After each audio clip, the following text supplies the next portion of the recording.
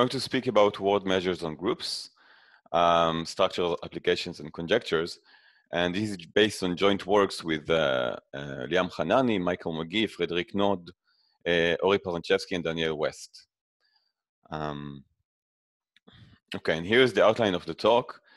So the first three parts are going to be about measures that are induced on groups by elements of the free group. And the first we'll talk about random permutations, then random unitary matrices, and then the third part we'll talk about random elements of the group of invertible matrices over finite fields.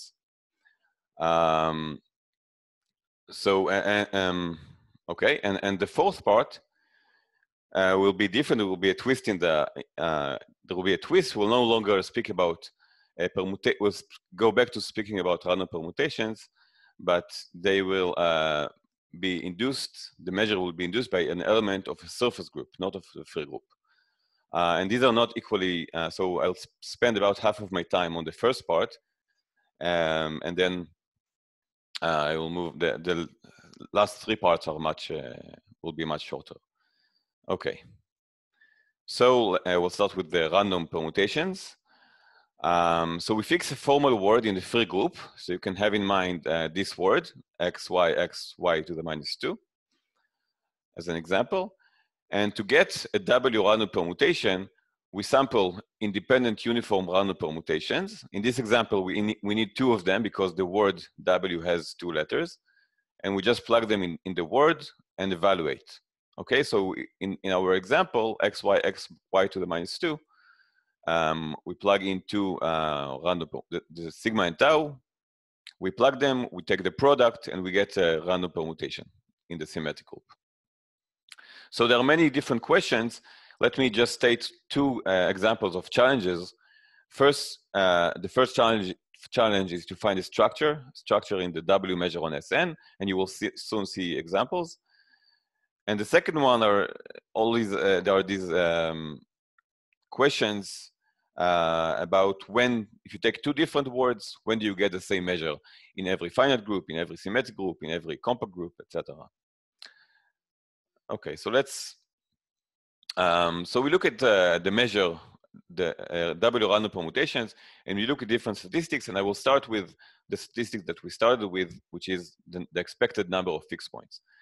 So we denote by C1 the number of fixed points of a permutation sigma. C1 because C is for cycles, 1 is because it's a cycle of length 1. We'll later generalize it.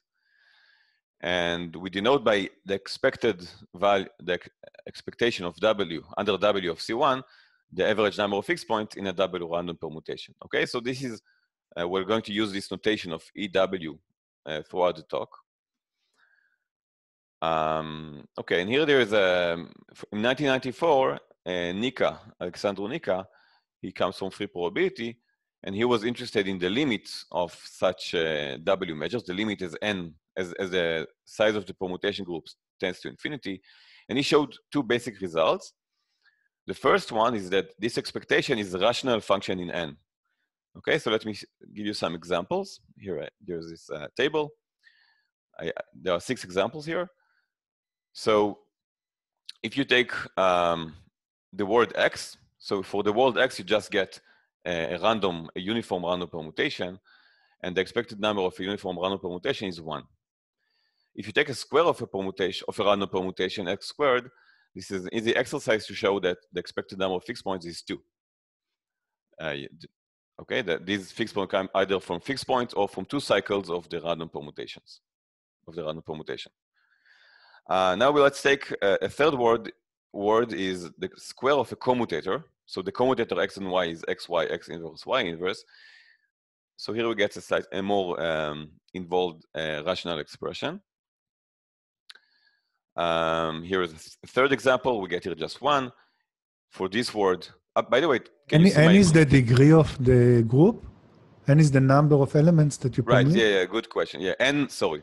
Yeah, I didn't write it. N is Sn, n is the number of elements in the symmetric group. Not the number of elements, the n from this Sn, okay? Yeah, thank you, Leo.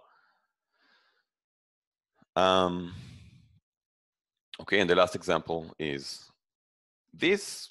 Okay, actually, I mean, I'm not very precise here. This rational function only kicks in for large enough n. Obviously, for example, can you see my mouse? The mouse? Yes. Yes? Okay, good. So for example, here in this example, obviously it doesn't work for n equals 1, 2, or 3, but it works for every n at least 4. So this rational function kicks in for a large enough n. So this is one thing that Nika showed. And the second main basic thing that he showed, that if you look at the limit of these expressions, the limits as n tends to infinity of the number of fixed point, depends only on whether or not w is a power. And if it's a power, what is the exponent of this power?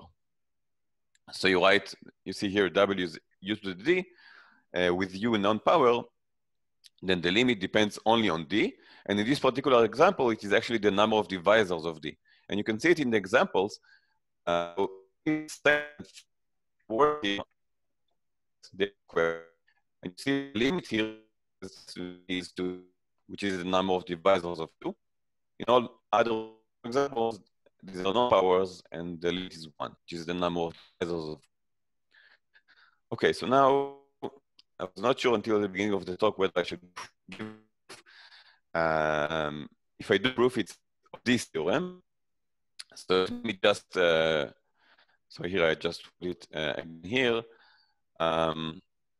Yeah, let me dedicate 3 minutes for this. Many of you have already heard it. Okay, so why is this rational function, and why?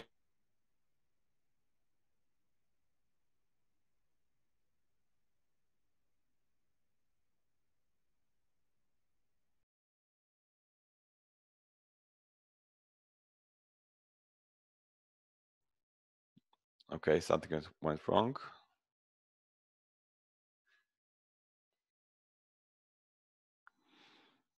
Okay. Can you hear me now? Yes. Yes, okay. Yes.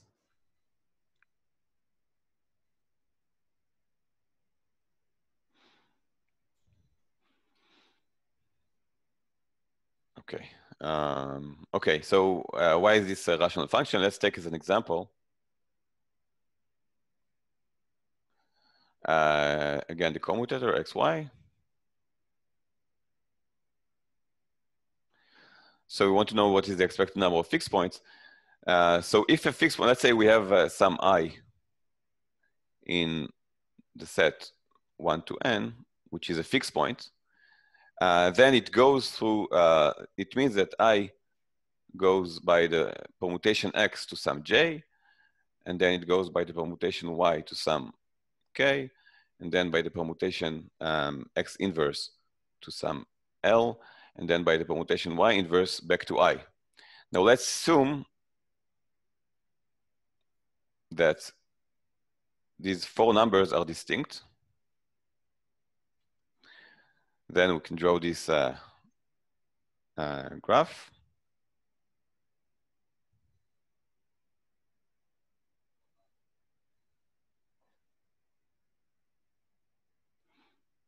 Okay, and let's count what is the expected number of fixed points of this sort, such that the 4 numbers they go through are all distinct. And then we need to choose n possibilities for I, n minus 1 for j, n minus 2 for k, and n minus 3 for l.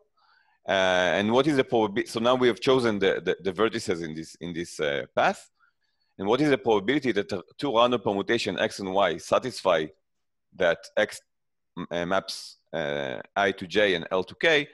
So x maps I to j and l to k with probability 1 over n times n minus 1. This is just a very simple calculation with random permutations. And this is the same is for y, because it also has 2 constraints. And this is the contribution of this case. And then we have, let's give one more example. Let's say that I is equal to j, and they're different from k, which is equal to l. And then we have, this is ij, this is k and l.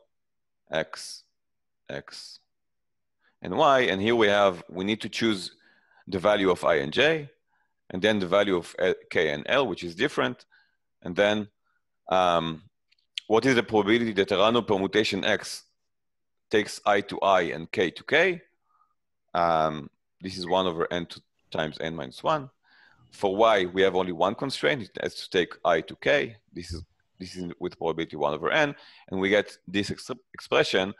Overall, you see that we have only finitely many cases. In this case, there are 7 cases. And if you sum them up, you get that the expected number of fixed points is, in this case, 1 plus 1 divided by n minus 1. Okay, this shows, this is a very quick proof, I hope. It's not that important to actually follow the proof, only that to see that this is relatively easy. This is a rational function in n. If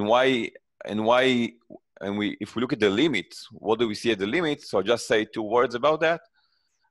You see that the limit of, in this case, in the first case, the limit, as n tends to infinity, the limit is 1. In this case, the limit is 0. And the reason is that the degree of the numerator is the number of vertices. The degree of the denominator is the number of edges. So we get the limit is 1 if and only if the graph we see is a cycle. In all other cases, the graph is not a cycle and the limit is 0. And then if you think about it for a few minutes, you see that you get cycles exactly for every root of the word. Okay, so I'll just write here a final example. So for example, if W is u to the 6, you get 6 cycles. One when you see a cycle that spells out W, u to the 6. Then you have a cycle that spells out u cubed. And you have a cycle, a bygone, that spells out u squared and u. Okay, these are the 4 cycles from which you get that the limit is the number of divisors. Okay, so this was the, sorry, where is it? Okay, this was the only proof I'm going to show in my talk. Okay, and now the question is, okay, so the question, if I go back to the table, so you see that we know that the limit, you see that the limit, we know what the limit is and we know when it deviates from 1. What about the second order of magnitude? Can we explain that? So we know, for example, that if we compare the expectation with 1, okay, 1 is the average number in a random permutation. What is the deviation from this? So we know that in the limit, it deviates only for powers, for proper powers. But can we explain the order of deviation for non-power words? And this is what the permittivity rank does.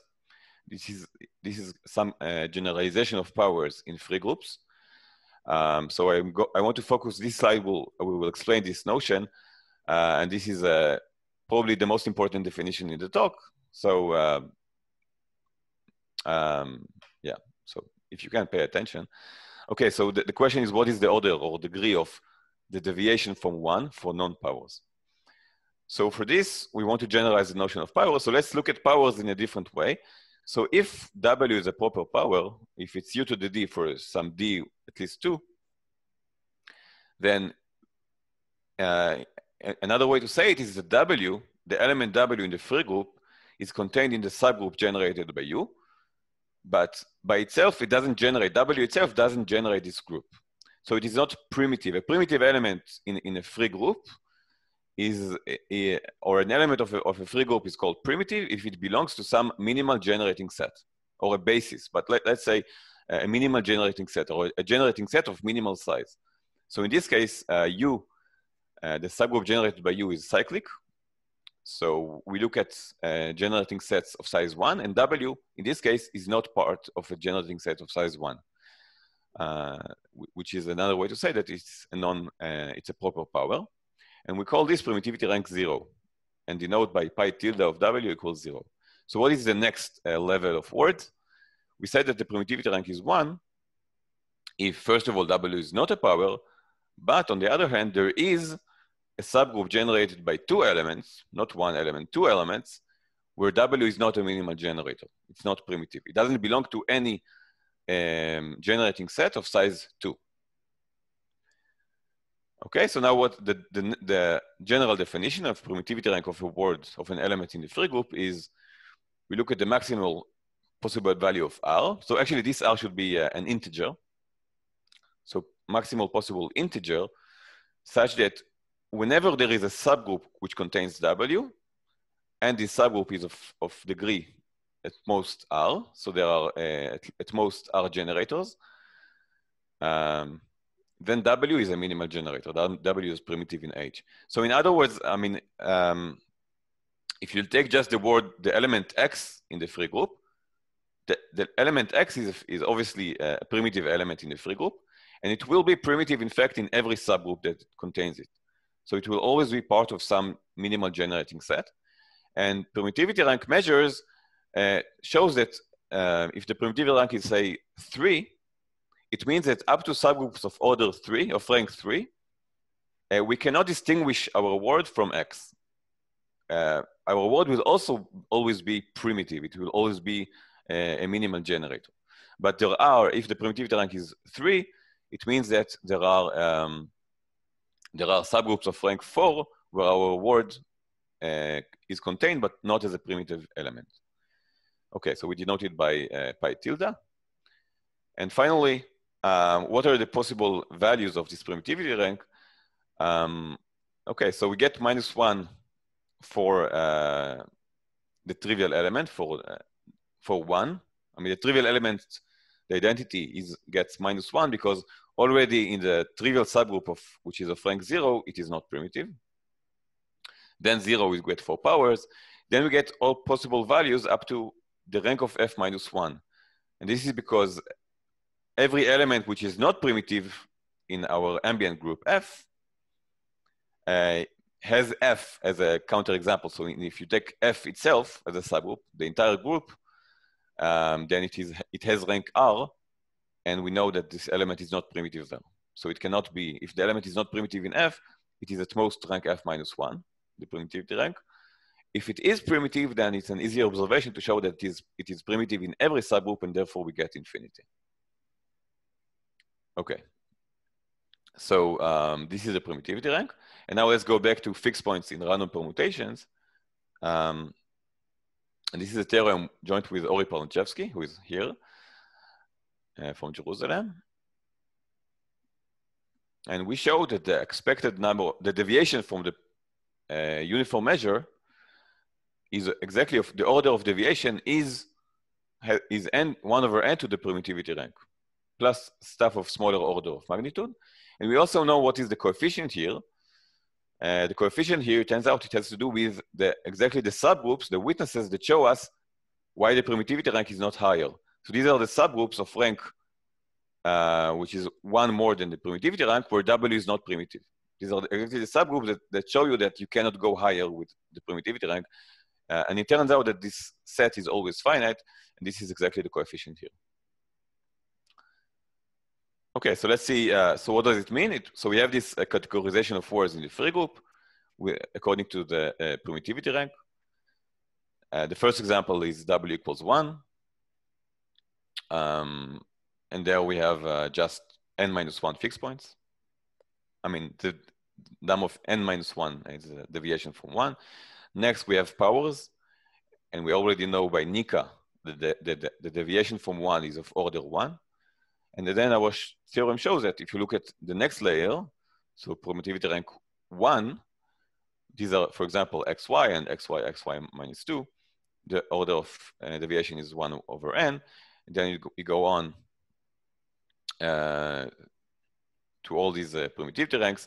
Now, the last permittivity rank, I mean, the highest permittivity rank, except for infinity, is the rank F -1. And it turns out that a random word, if you take a large random word, or a large word of certain large length at random, it will usually be of this rank.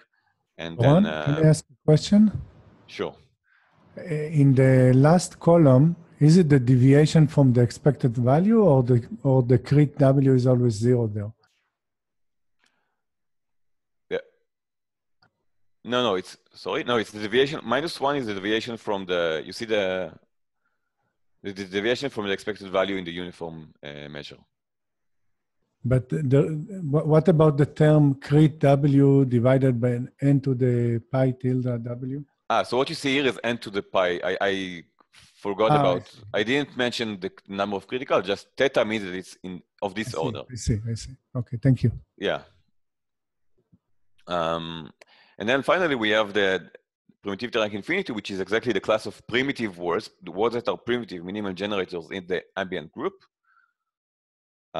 And there we have exactly 0. I mean, this is because for primitive words, it's actually an easy observation that we get exactly the uniform measure. So the deviation from the uniform measure is 0. Okay, and this we later use this result to give a new proof in the field of spectral gap or expansion of random graph. So this is a work from 2015, and then recently with Joel Friedman, we improved it to show that the second eigenvalue of a random d-regular graph is at most, let's say, the Ramanujan bound plus 1 over d square root of d minus 1. This is certainly not the optimal result. The optimal result here is due to Friedman from about 15 years ago, where you replace this 1 over square root of d minus 1 with an epsilon. But it's a very different proof. So this gives a new proof to a slightly weaker result. Okay, so some of the motivation in general for this kind of work on a word measure comes from questions about expansion and spectral gaps. And I will go back to such applications in the sequel of the talk. Okay. So we have this result. Now, what about other statistics? So this was a result about fixed points. What about other statistics of this of random permutation? So what I'm going to focus on in this slide is the number of T cycles. So number of, which we denote by CT. So number of 2 cycles, number of 3 cycles, etc. This is not the general result that we have with, this is work with my student Liam Hanani. This is not the general result we have, but this is the result that it's the most easier. This is the part of the result which is easiest to explain in such talk. So let's see what's here. What is the expected value of, in a random permutation, in a uniform random permutation, what is the expected value of the number of T cycles, where it turns out that this is 1 over T. You can see it, for example, because if you take a fixed element 1 in Sn, the length of the cycle that it is containing is uniform between 1 and n. So if you count that, how many elements, what is the expected number of elements that are contained in a T cycle, you get 1. But you counted every cycle, every T cycle T times, so you get this result. Okay, so now we ask again the same question. What is, if we take a W random permutation, what is the deviation from this uniform measure from 1 over T?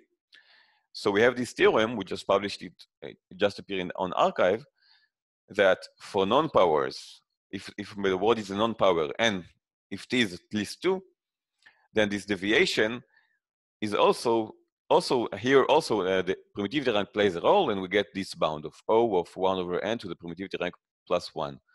And I should, okay, so first of all, why do we say that we don't want powers and not T equals 1? So obviously for T equals 1, this result doesn't hold. You have it here. For T equals 1, you get larger order. And for powers, this is also not true. I mean, for powers, the deviation is also of order 1, at least in some cases. For example, if you take the expected value under a power of uniform permutation of the expected number of 3 cycles, you get 2/3. I think if I'm not mistaken in my computation, so you see the deviation from 1/3 is 1/3, which is of order 1. Anyway, so I should stress that this was not obvious at all when we started working on that. It was not obvious at all that the permittivity rank should play a role here too. And moreover, it's not obvious that we should get here the +1. This was not obvious at all when we started working on that. And we get, oh, how do I delete this? Just a second.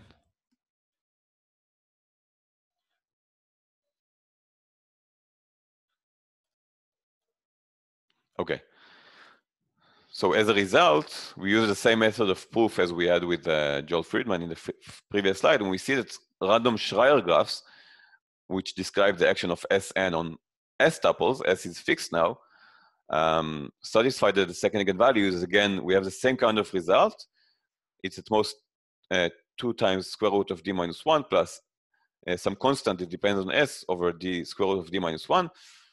So a random Schreier graph just means that we take, I don't want to explain what a Schreier graph is because I'm not going to speak much more about it, but you can think of a Cayley graph. This is some quotient of a Cayley graph. And a random Cayley graph means that we take it random. We take, say, 2 random generators, 2 elements of the group at random, and look at the Cayley graph that we get. This is what a random Cayley graph or a Schreier graph means. And we get this result. So in some regimes, this is the best result that currently, in some regimes of S and D, this is the best result. The conjecture, it's probably true that you can replace this again by epsilon.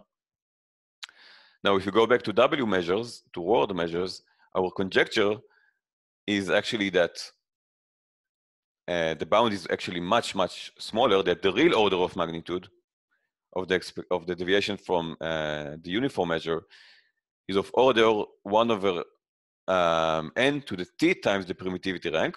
Okay, this should not be a +1 here. Okay, this is the order of magnitude. Again, I'm hiding, this is not the real conjecture. The real conjecture is about irreducible characters of Sn. This is only one aspect that is easy to explain. So somehow the permittivity rank plays a role, but in a multiplicative way. And if this conjecture is true, and we have some evidence towards this conjecture, then we can improve our result to Schreier graph and to get the same bound for every S. With instead of a constant here that depends on S, we get a 1, if this conjecture is true. And so I personally find this conjecture fascinating because it shows some kind of a universal role played by the permittivity rank, and it also suits very well. So we just learned it in the last few weeks, that this conjecture actually suits very well some conjectures that are not even written yet by students of Martin Brightson, I mean, former students, Henry Wilton and Hoyer in the UK. So this is part of the reason I find this fascinating. Okay, so this is what I want to say about random permutations for now. And Doron, can I ask about the conjecture? Sure. So do you have like tightness in T that for every T you have some W that shows that this would be the right order? We have some W. So if you take the commutator, for example, this is tight, and this is a result of Frobenius.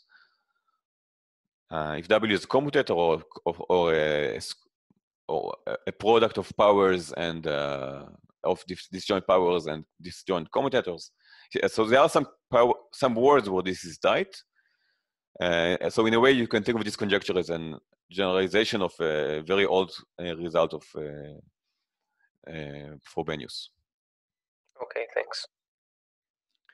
Okay, so now I want to move to the second part of the talk, which again, so the last 3 parts are much shorter, which have to do with random unitary matrices. The second part has to do with random unitary matrices. So just to be on the same page, a unitary matrix, the unitary group is the group of invertible matrices over the complex field, which are where the rows are an orthonormal basis.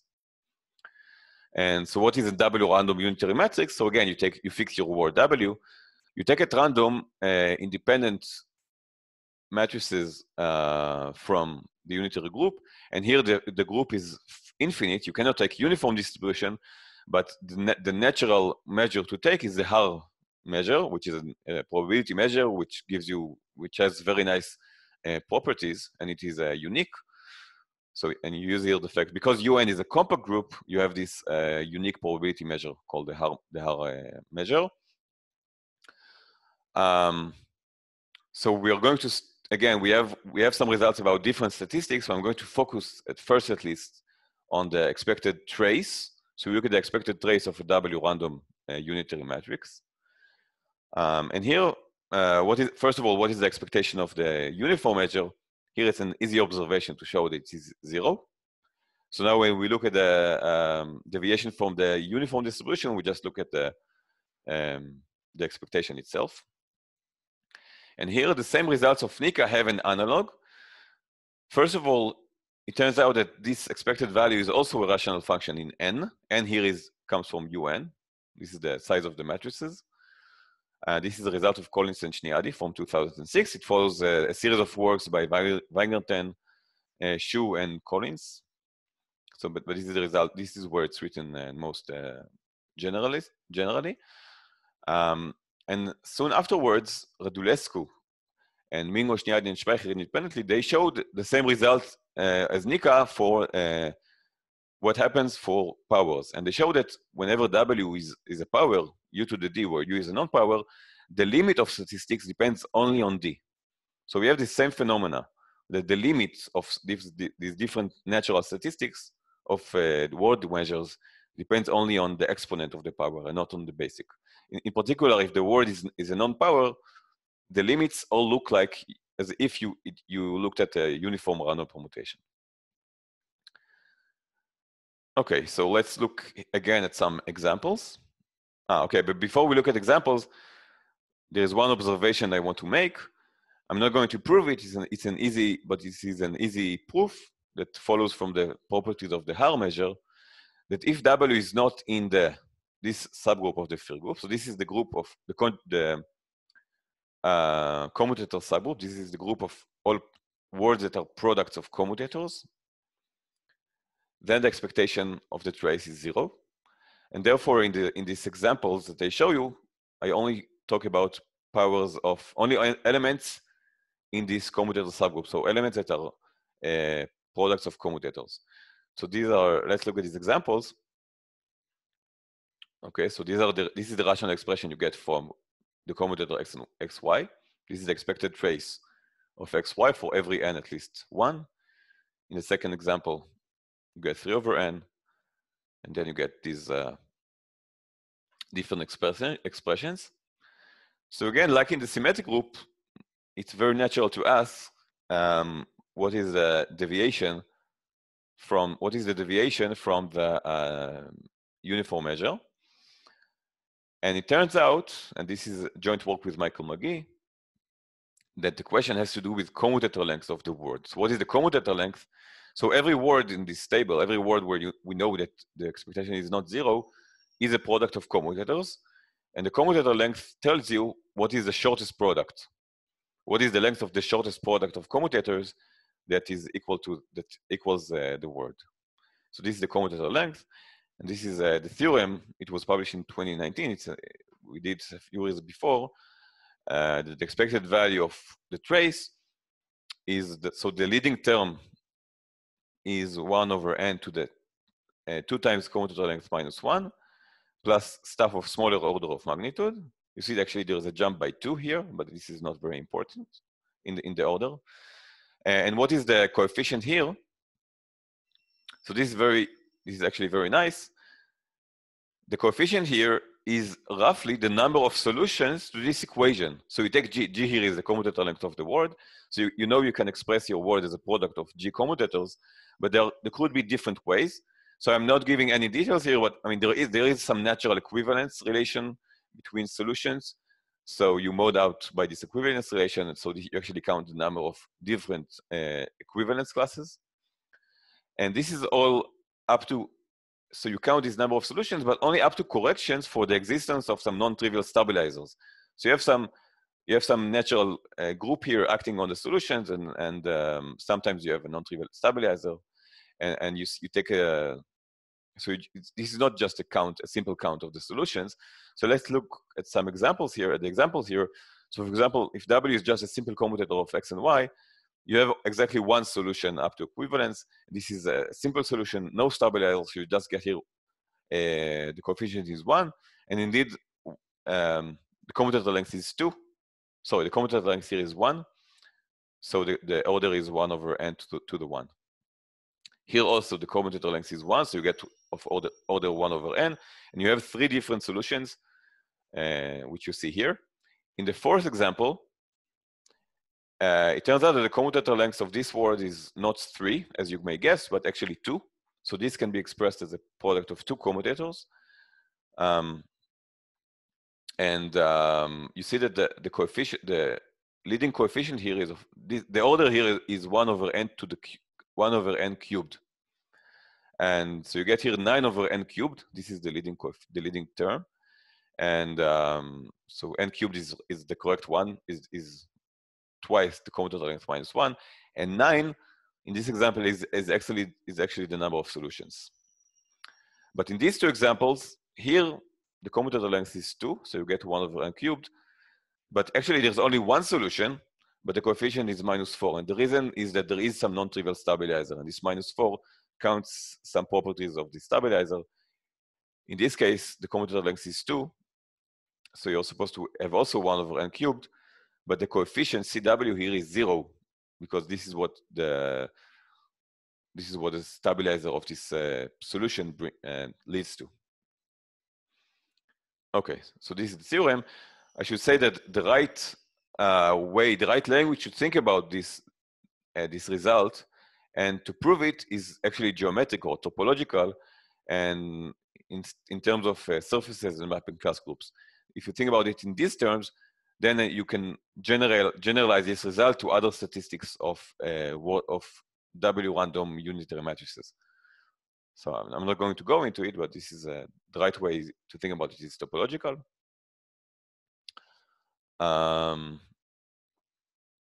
Right. Okay. So far it seems like there is okay. We asked a question about the symmetric group. We had some answers. We asked a similar question about the unitary group. We got some answers. There were some relations in terms of the limits and in terms of the rational expressions, but it seems like there is no relation if you look at just the deviation from 1. In the symmetric group, we got the permittivity rank. Here we get the commutator length. So it seems like there is no relation here. And every family of groups gives you a different theory. But now I want to actually rethink this guess.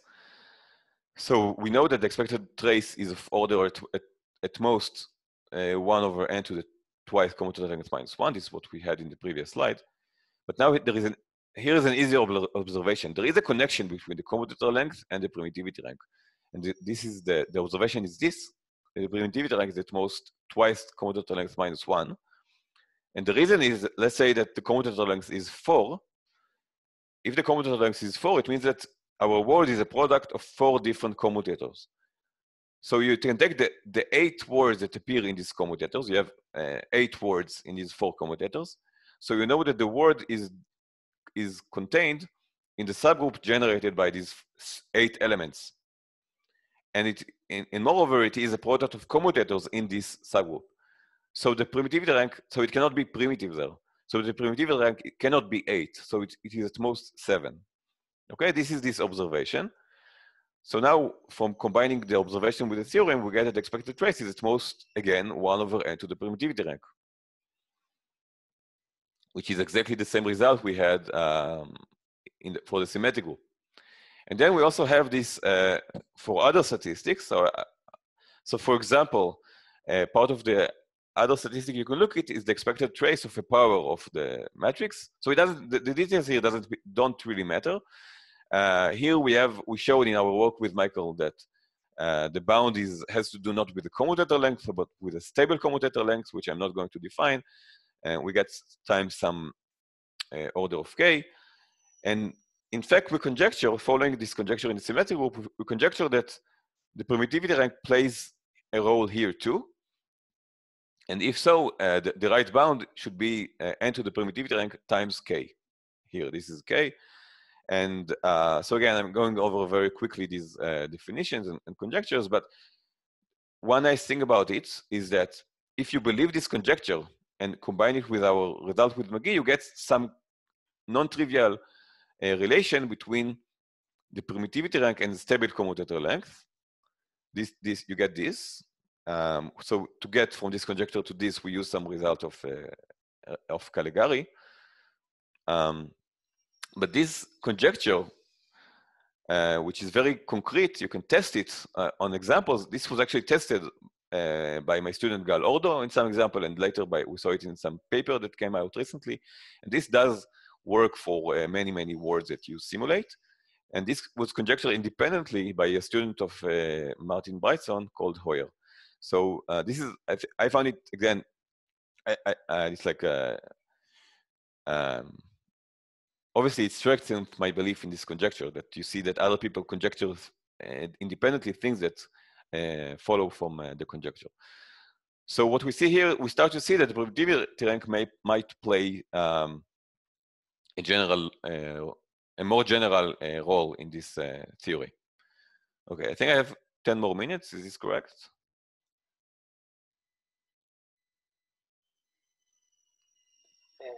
Yeah? Yeah, about so. Okay. Okay, so I want to move to the third part of my talk, which is, let's go to again, a slightly different world of W random elements, matrices, in the group of invertible matrices over some fixed finite field. Okay, and you see that this theory, again, has a very different flavor. So we started with, okay, first I'll say it soon. Let's start with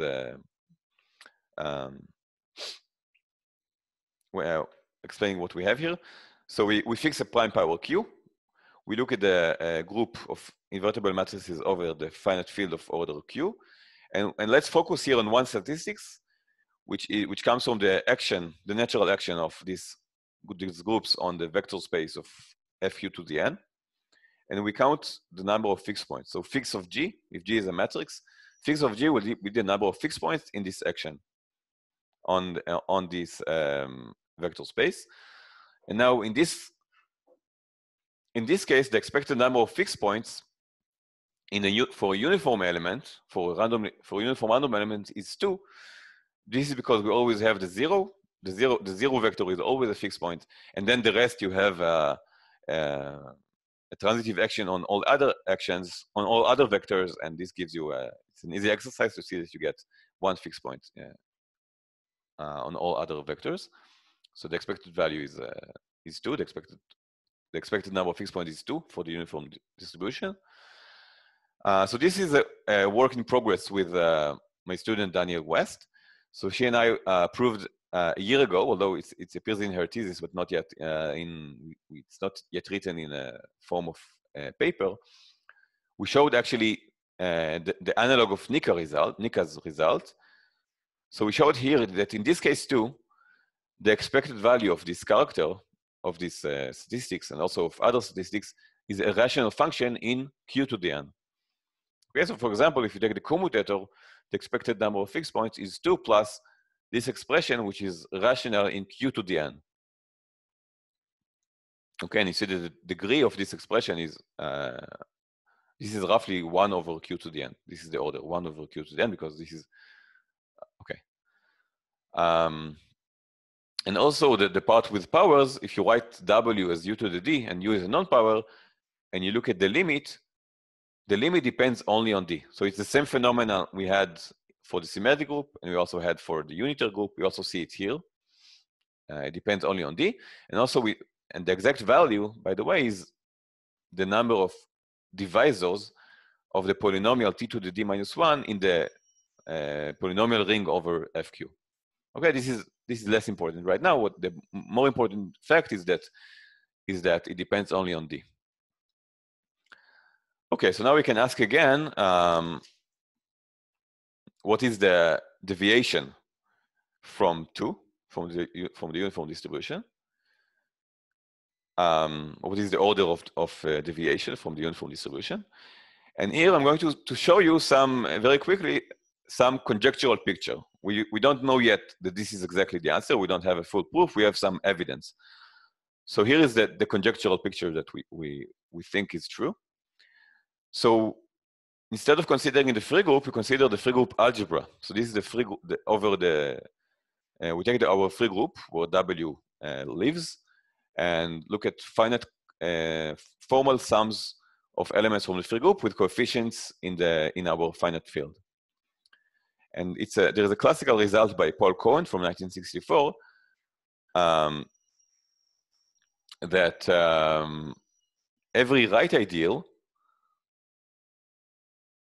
every one-sided ideal in this algebra is a free A model with a well-defined rank.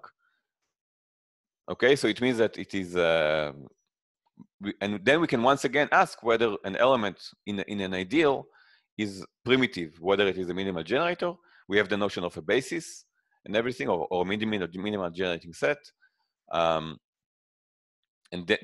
therefore, we can define again the permittivity rank of an element of this algebra in a similar way to how we defined it for free groups. And this is the same definition, basically. This is the maximal integer R, such that whenever you have an ideal of rank, a one-sided ideal of rank at most R, your element is contained there, then it is primitive in this ideal. It is part of a basis or part of a minimal generating set. And then we have two conjectures regarding the question of the deviation from the number of fixed points from a uniform distribution. So we think that the deviation is again measured by this permittivity rank. And notice this is the permittivity rank of 1 minus W. So we cannot take the permittivity rank of W itself. W is a unit element here. So the permittivity rank of W is just probably zero, I think. Yeah, I don't know. W is meaningless here, okay? It's a unit element, but 1 minus W is the thing we need to look at.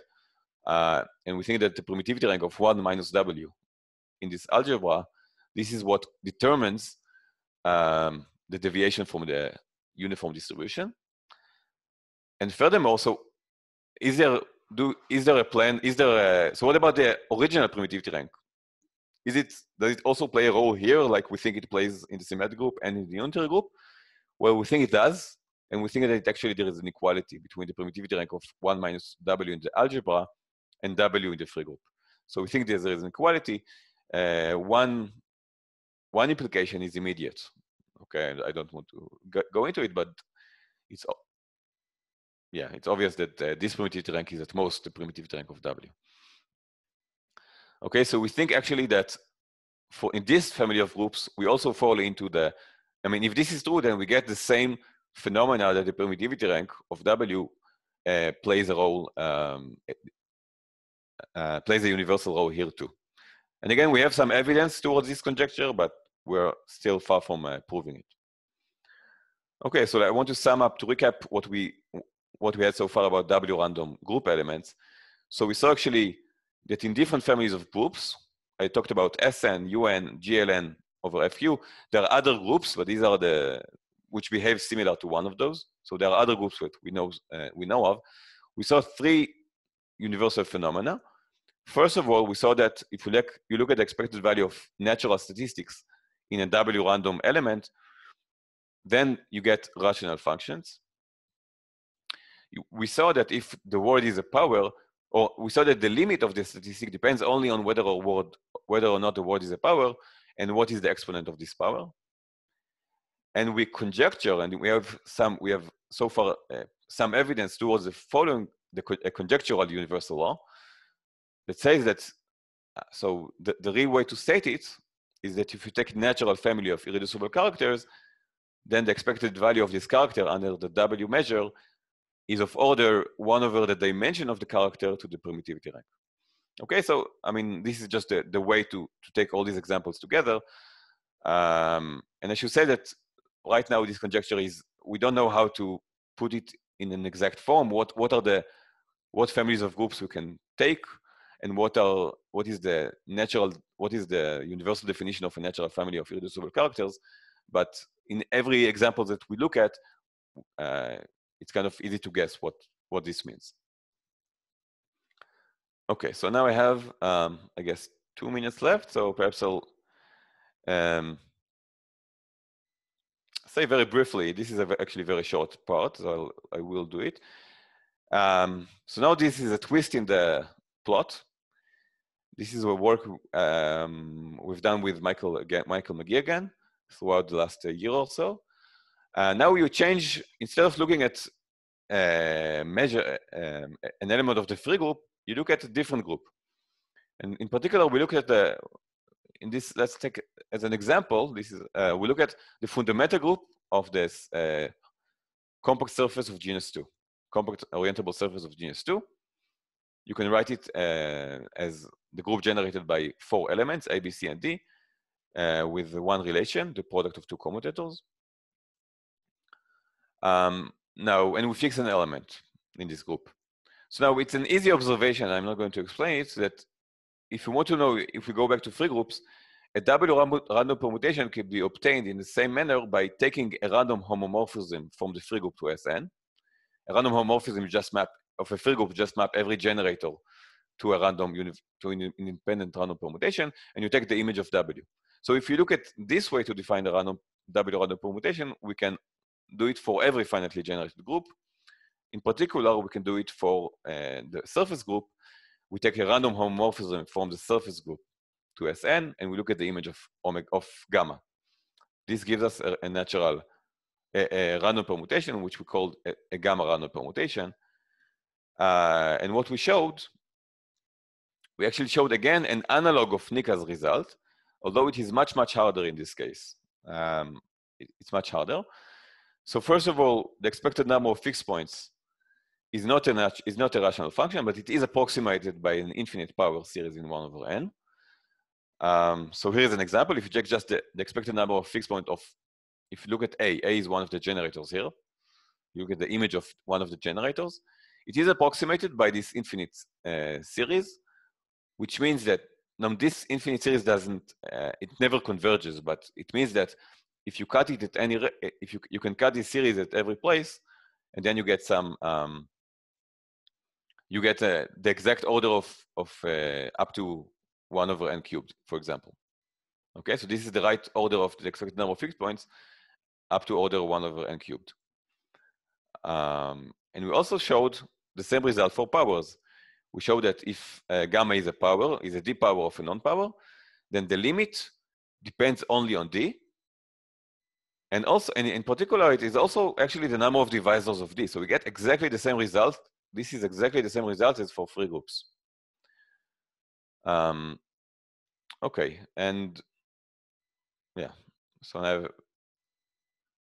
so the original motivation for, the original motivation for this has to do with questions on expansion or spectral gap in random surfaces, and we use this result together with the Frederick node.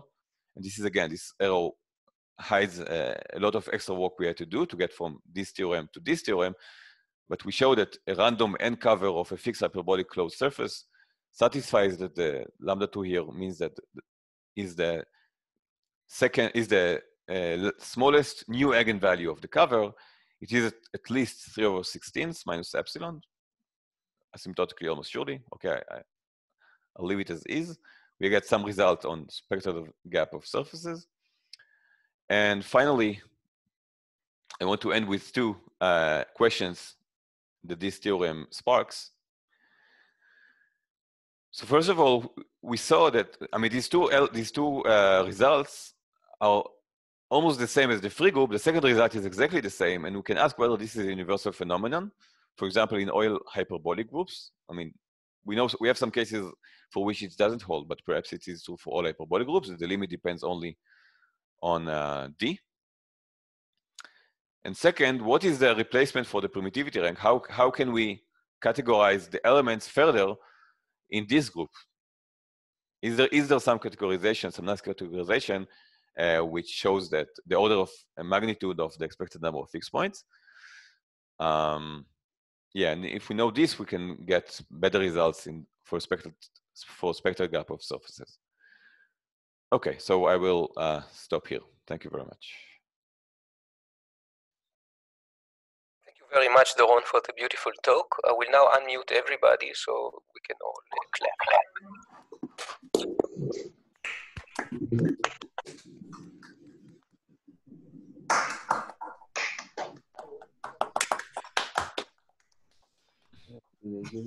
Okay, I now mute everybody again, and now whoever wants to ask Doron a question, please unmute yourself and ask.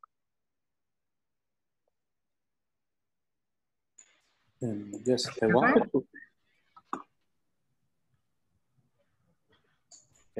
I wanted to ask, are these results like relevant to free probability? Because you mentioned Nika looked at it first. Doron, I think you're on mute. Yeah, so yeah, many of the people I mentioned here come from free probability, and they are interested in the limits of word measures. So many of the results, so if you say that random unitary matrices are asymptotically free, it means that these word measures, when you look at the limit, you get, I mean, it roughly means that if you look at the limit of word measures, they behave like uniform measure, or they tend to zero, something like that. I mean, different statistics. So the limit has to do with free probability.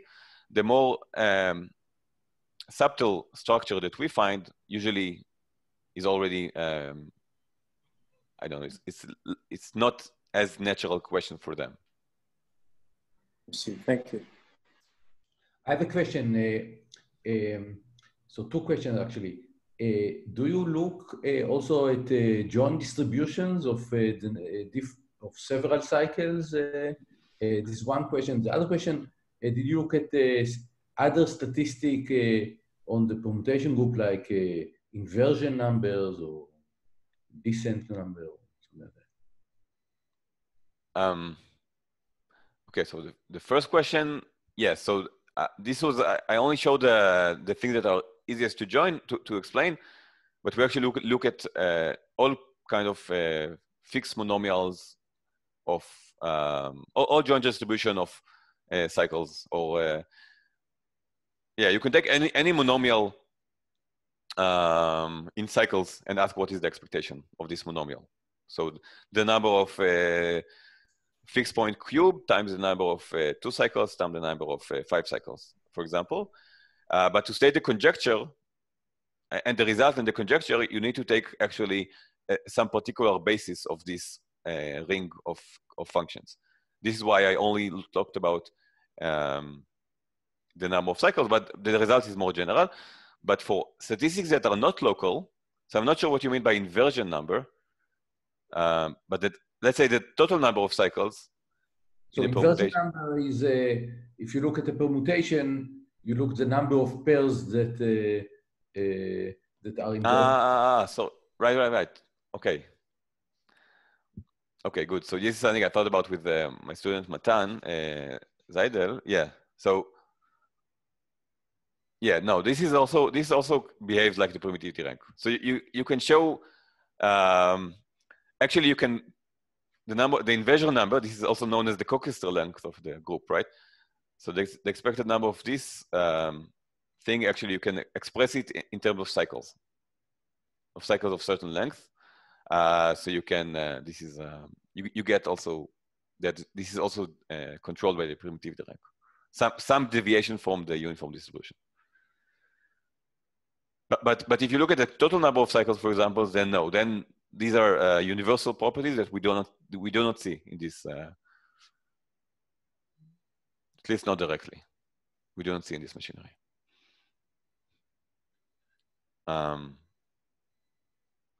Okay, so Alex asked whether we can prove some result on the expansion of Schreier graph in PGL and Q. So this is the plan. I should say that there is a new result by Sean Eberhard from a few months ago. So he gives some result on the expansion of Schreier graph, but of this group as n tends to infinity, but with many generators. We think we can get better results. So this is work in progress. We don't have anything to state yet.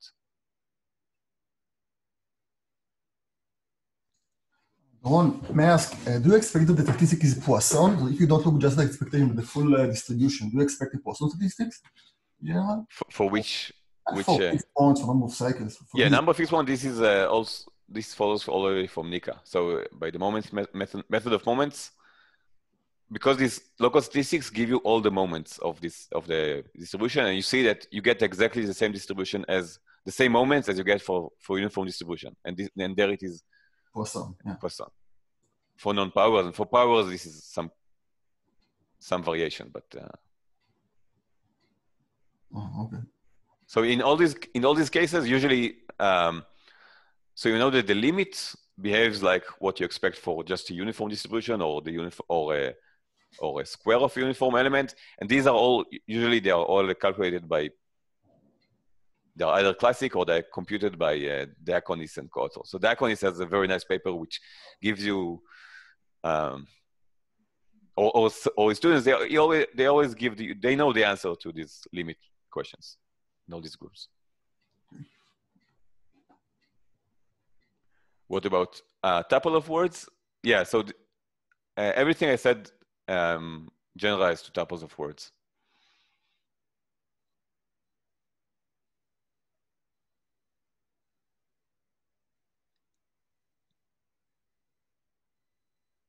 Okay, any further questions?